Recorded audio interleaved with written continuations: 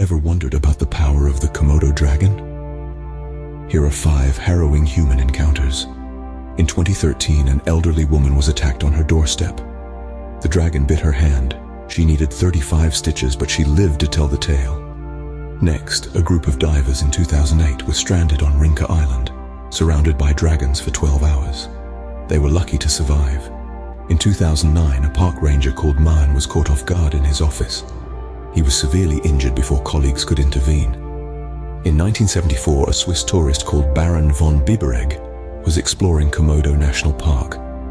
Unfortunately, he was never seen again. Lastly, in 2007, an 8-year-old boy was fatally attacked by a dragon. This was the first recorded fatality in over 30 years. Remember, Komodo dragons are wild creatures, deserving of our respect and distance. Stay safe out there.